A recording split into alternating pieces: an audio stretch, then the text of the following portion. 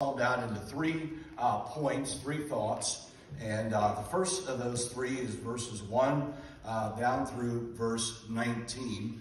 And of course, beginning in verse number 1, if you follow along, it says, I will love thee, O Lord, my strength. The Lord is my rock and my fortress and my deliverer, my God, my strength, in whom I will trust, my buckler and the horn of my salvation and my high tower. I will call upon the Lord, who is worthy to be praised. So shall I be saved from mine enemies.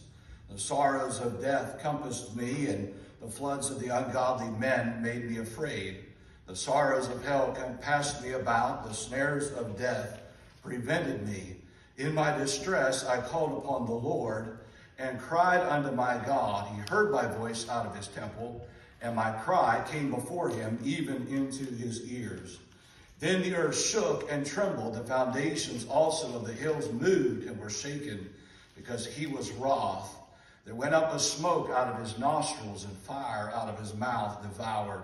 Coals were kindled by it. He bowed the heavens also and came down, and darkness was under his feet. And he rode upon a cherub and did fly. Yea, he did fly upon the wings of the wind. He made darkness his secret place. His pavilion round about him were dark waters and thick clouds of the skies. At the brightness that was before him, his thick cloud passed, hailstones and coals of fire. The Lord also thundered in the heavens, and the highest gave his voice, hailstones and coals of fire. Yea, he sent out his arrows and scattered them, and he shot out lightnings and discomfited them. Then the channels of waters were seen, and the foundations of the world were discovered at thy rebuke, O Lord, at the blast of the breath of thy nostrils. He sent from above. He took me. He drew me out of many waters. He delivered me from my strong enemy and from them which hated me, for they were too strong for me. They prevented me in the day of my calamity, but the Lord was my stay. He brought me forth also into a large place. He delivered me because he delighted in me. We go back, if you would, even before the first verse, and we're reminded just very quickly as I review what we taught last week. We have the setting given to us here as a heading here. This was after God gave David great victory over his enemy from the hand of Saul and others. We love the thought there that David here was called by God the servant of the Lord. And you think about all that David could have been called. He could have been called the mighty king, but he wasn't. He could have been called the mighty warrior. He was, but that's not what he was called. He was called the servant of the Lord. And I sure hope that when God looks at me and when God looks at you, that he can say your name, and then he can follow with this phrase, the servant of the Lord. You know, let's never diminish servanthood, amen? The Bible says the greatest among you are the servants. And Jesus, interesting, did not come to be ministered unto, but to minister. Jesus came to serve. And I thank God for the servants of the Lord. And what a good and high calling. Many times Paul, in introducing himself, called himself a servant of the Lord Jesus Christ. No greater, higher calling than that of being a servant of the Lord. And may we all desire to be his servant, serving the Lord. And certainly what's one of the great avenues God's given us to serve him is how? Through the local church, amen? And that's how God has called us and enabled us to serve him through the local church, and I'm thankful for that. And we have taken for our heading, or our title of this psalm, those 3 words in verse number 30, where it says, as for God. As for God. His way is perfect. His way is perfect. And we talked about last week how the great battle of our lives is the battle of surrendering to his way and not wanting our own way and wanting God's way. And I learned a song when I was a kid. I want God's way to be my way. Amen for that. And that's ought to be the great desire of our hearts and our lives. And here's the thing: when we let God's way be our way, and then our way becomes his way, guess what verse 32? He makes my way perfect. He makes my way perfect. How can my way be perfect? My way be a mess. except for the Lord. Amen? Except for the Lord, our way will be a mess. We need to do it God's way and let God have his way and not our way. Certainly we're living in a day and time, the final church age before the Lord comes back. We're living in the Laodicean times. And Laodicea means people's rights, people wanting their own way. And you'll never hear more than any time, perhaps in history of the church, where you hear people talk like this. Well, I think we should. Well, I believe, I think. And you hear that all the time in churches that we ought to want God's way, and we have God's way, of course, given to us in his precious word.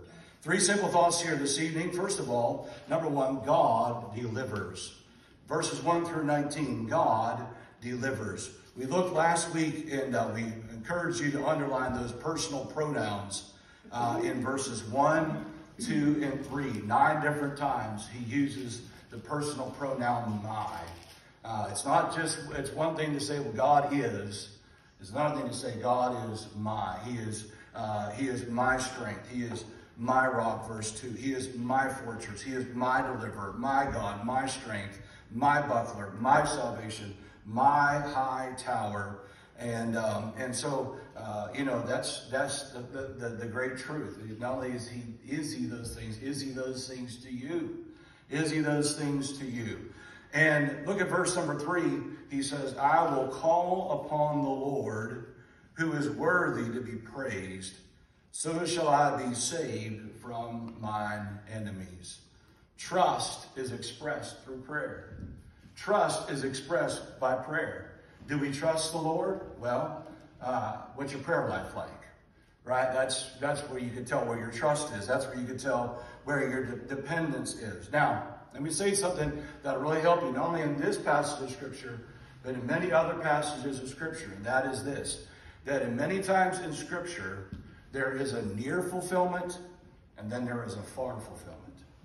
In other words, that there is a fulfillment that is close, and then there is another fulfillment that is a far away. And most of those times when it is a far fulfillment, it is a fulfillment in the Lord Jesus Christ.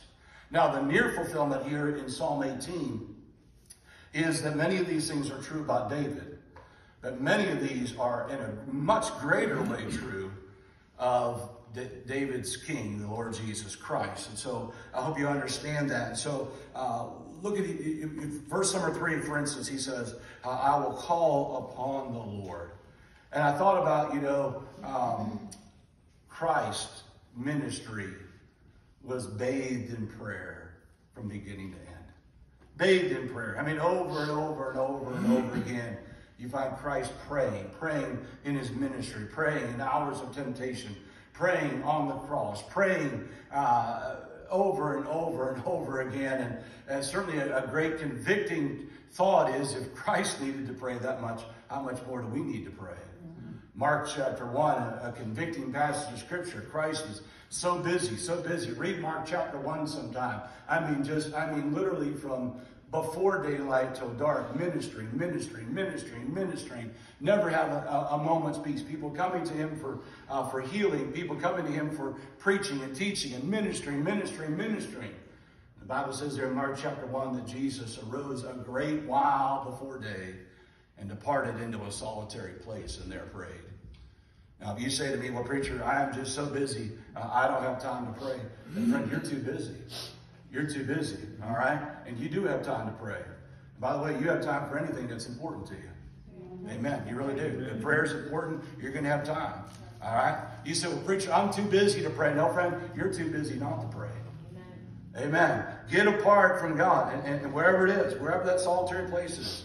You say, well, preacher, I am go from 6 a.m. till 9 p.m. All right, then set the alarm clock at 4 or 4:30 or 5 or whatever you got to do. And listen, whatever you got to do, that's, you say, friend, listen. And what I'm saying is, if Jesus needed to do that, then how much more do we? He rose up a great while before day and departed into a solitary place and there prayed. He says, in verse 3 there, he says, I will call upon the Lord. Look at verse number 4. It says, the sorrows of death compassed me, and the floods of ungodly men made me afraid. David here is speaking of his circumstances as kind of a hunted animal. We looked at that even in the introduction there about the hand of Saul. That word hand is translated in our Bibles, palm, speaking of the devouring of an enemy. And, you know, David here is looking around, and here's the thing. We're going to get here in a moment, verse 6, where he calls out to the Lord. But here's the thing. We're in verse number 4, and he's looking around. And when you're looking around, what's there going to be? There's going to be fear. There's going to be fear, all right? And there's going to be those things. Hey, listen, friend, it's not until we go to the Lord that fear can be remedied, all right? And that's where he is. He's looking around. He's afraid. There's a tidal wave of death and wickedness. He says, the floods, verse number 4, of ungodly men made me afraid. Well, we have ungodly men all around us tonight, don't we? And we're not careful. We don't give it to the Lord. We don't get our eyes on the Lord. We don't go to the Lord in prayer and go to the Lord in these things. Then we're going to be tempted to be afraid. Look at verse number 5. He says, the sorrows of hell compassed me about. The snares of death prevented me. The word prevented there means come before me. He's surrounded. They've come before him. They're behind him. They're all around him. David here feels like a criminal facing death. He feels like a sailor about to drown. He feels like an animal hunted and caught in a snare. And it seemed like, what can I do? I'll tell you what you can do. You can pray. Amen. You can pray. Look at verse 6. In my distress. Listen, not before, not after. In my distress, I called upon the Lord and cried unto my God.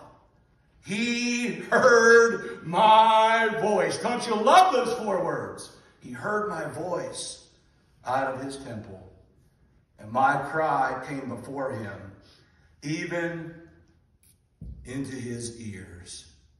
In my distress, I called unto the Lord. I don't miss that. In my distress, I called upon the Lord. Can I tell you that's one of the reasons why God allows distress? That we would pray. Amen? Hey, listen, friend, let's just be honest. I'm in a room full of people that want to be self-sufficient. And the man preaching to you tonight wants to be self-sufficient. Amen? Sure. Say amen or say oh me. It's true either way. All right? And what causes us to call upon the Lord? Difficulties. Trials. It's one of the reasons why God allows them.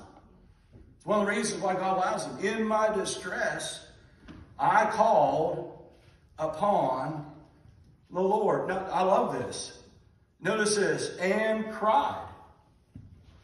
Now, God hears the call. Look at that, verse 6. He hears the call, but he also hears the cry. You know what that tells me? That we don't have to be eloquent in our prayers. Amen? Every once in a while, I'll call on someone, or I'll ask someone, are you, you know, I think sometimes we think, that if I pray, that some people think that this is how a prayer has to go for a prayer to be answered. Our Father, which hung the most sovereign moon of the galaxies of Most High. Thou who, we have to use those words. You're like, boy, yeah, that's a prayer that God hears. Friend, listen, you know what God hears? Oh, God.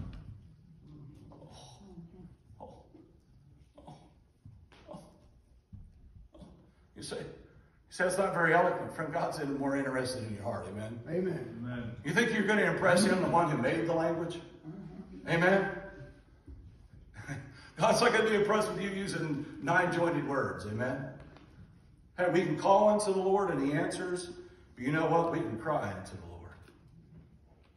Aren't you glad God's close enough to hear that little cry? Mm-hmm. Amen? I mean, just that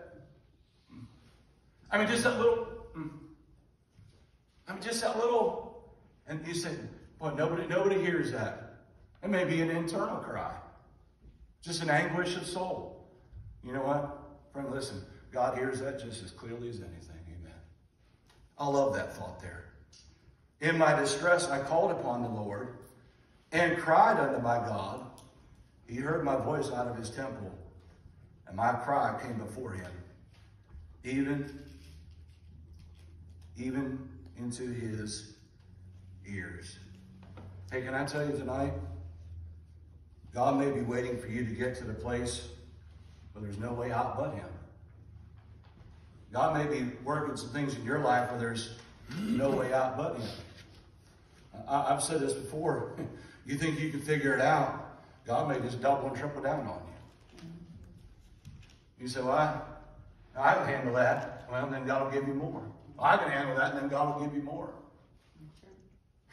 And then some people are like, well, I don't know why God's being so mean. He's not being mean. He's trying to help you. Let's see that you need him. You know, when we get, under 19 tons of pressure, we say, God, help me. We should have given it to the Lord at the very first. Amen. Give it to the Lord at the very first. Look at verse number 7. Then the earth shook and trembled. The foundations also of the hills moved and were shaken, because he was wroth. We think about the wrath of God poured out on Christ.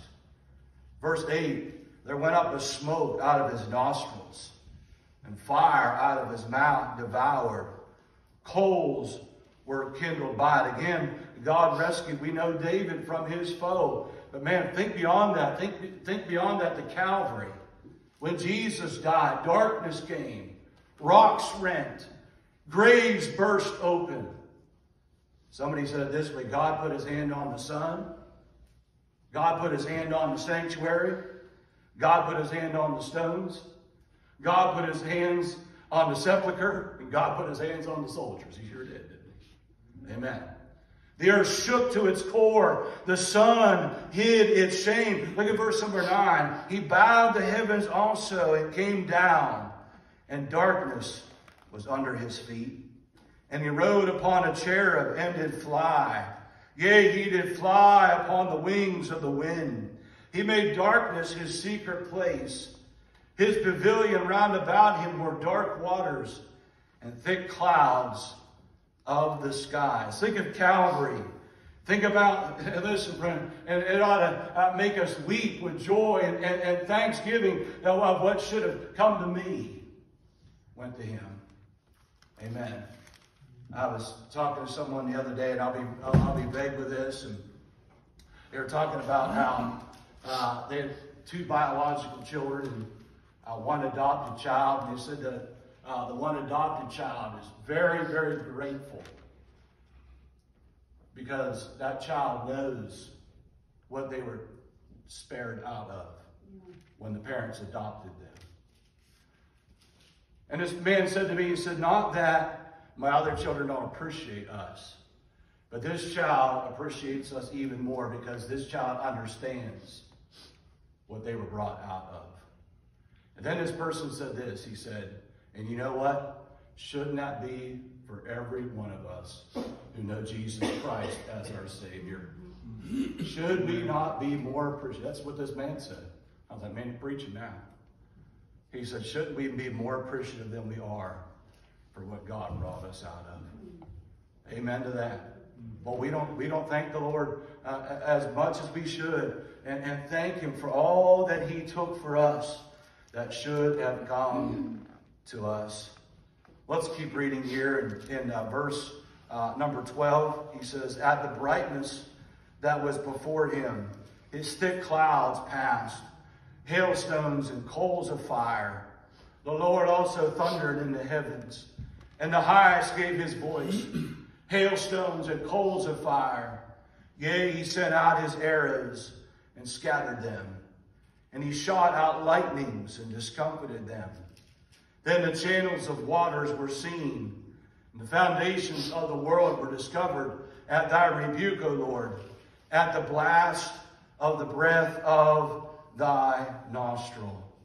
And notice that, again, think about what David went through. Think about what the Lord went through. And then we have, you think about all this darkness and all this that we've read about. And now we come to verse 16. It says, he sent from above. He took me. He drew me out of many waters. He delivered me from my strong enemy and from them which hated me, for they were too strong for me. They prevented me in the day of my calamity, but the Lord was my stay. He brought me forth also into a large place. He delivered me, because he delighted in me. You know what David's saying? You saying, David, you got delivered. Yes, I got delivered. How'd you get delivered? God did it. Amen. I've underlined in my Bible here every time where that word he is there in verses 16 through 19. He sent from above. He took me. He drew me out. Verse 17, he delivered me. Verse 19, he brought me into a large place. He delivered me. He delighted in me. Friend, it's all God. Amen. It is all God. He did it. He is the one that gives us the victory. He is the one that has done it. Amen. Hey, death is a strong enemy. Friend, it met its match in Jesus Christ. Amen. Oh, grave, where is thy sting? Oh, death, where is thy victory? Thanks be unto God, which giveth us the victory. How? He did it through the Lord Jesus Christ.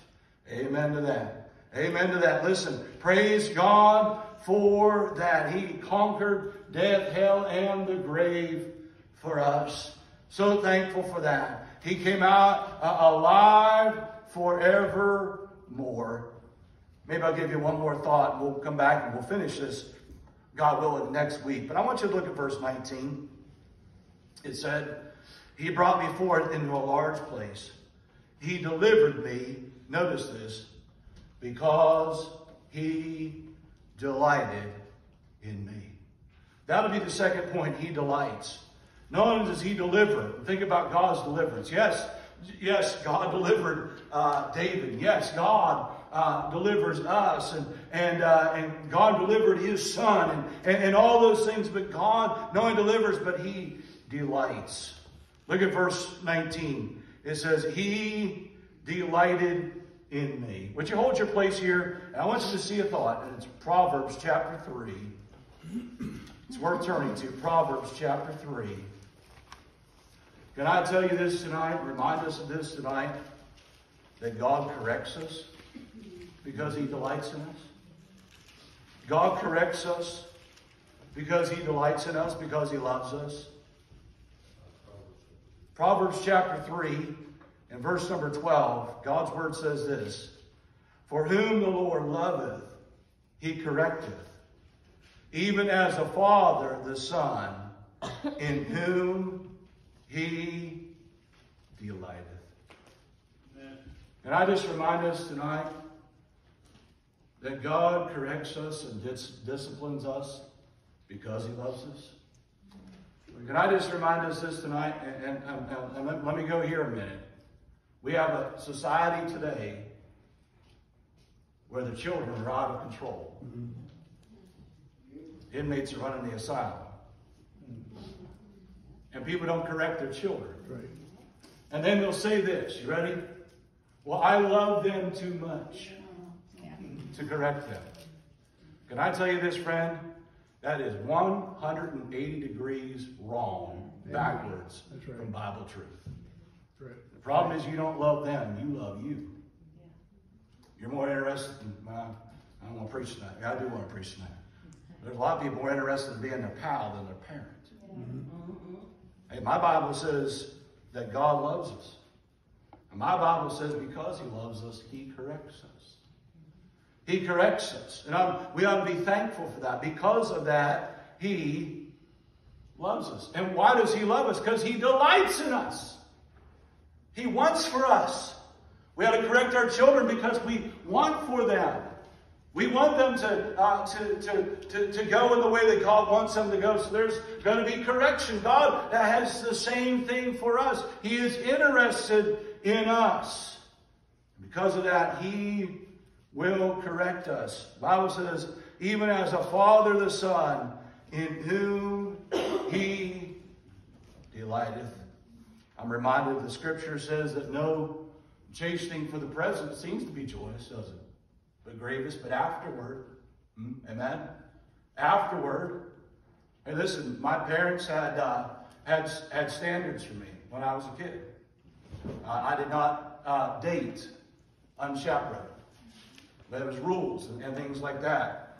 You said, preacher, you probably loved that at the time. No, I thought it was old-fashioned. I thought it was Neanderthal. I thought it was medieval. I thought it was Chinese torture. Hey, you know when I appreciated it? Are you listening? You know when I appreciated it? When I walked down the altar on the 6th of September, 1996, a virgin, and my wife was the same way. Amen. Amen? Amen. Praise God. Praise God. Right? You see? Afterward, right? That's the thing we need to understand, right? Is God will discipline us. He will correct us because he loves us. And that point needs to be reiterated over and over again, because when you're going through it sometimes, you're going through that chasing, that correcting, that trial, or whatever it is, Satan will say to you, well, you know what? If God really loves you, then you wouldn't be going through that. Did you ever get to think, God, you may be going through that because God loves you? That correcting, that chastening, that refining, that purging, whatever it is that God's doing, thank him for that. If he convicts you, thank him. If he corrects you, thank him.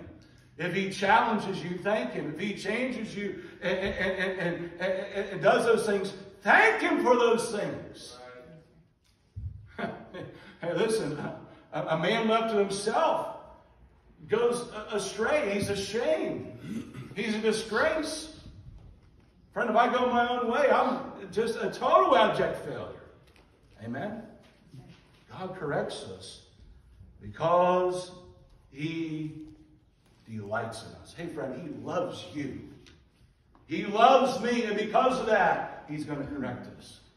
Because of that, he is going to do those things to help us because he loves us. Don't believe the lie of the devil. Don't believe that for 1 second. Now, next week we'll get into more of this. We're talking about God's delight. A lot of good things I'm going to share with you about that. And then we're going to finish it up next week by God's directing. God's directing. And so we're going to get into that here a little bit more next week. I'll tell you what, let's have an altar call tonight. And let's think about some things that we've already studied here tonight in this altar call. First of all,